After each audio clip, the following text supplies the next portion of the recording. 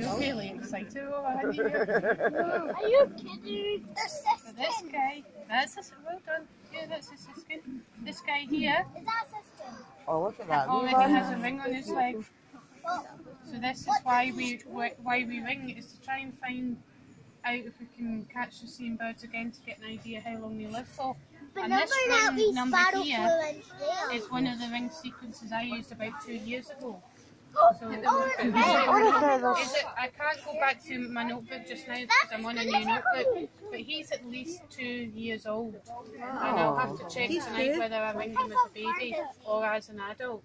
But he's been surviving here. It gives you a good idea that he's done well in the winter time and so on, so that's really, really good. Is that bad tempered? This is a great tip.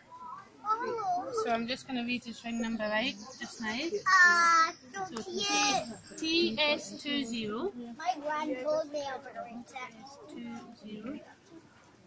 And my sister has a baby and Leghorn. Does she? Yeah. Baby left. And this is every female.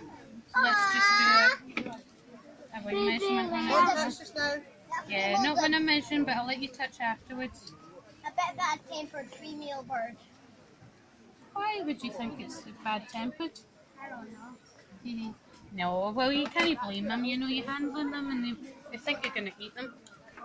What? There you go. Right, 1 wee minute. Wee boy.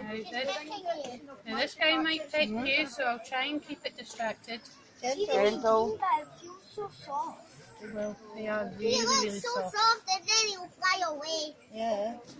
Right, you having a wee clap? He's at least 2 years old. 2 years old.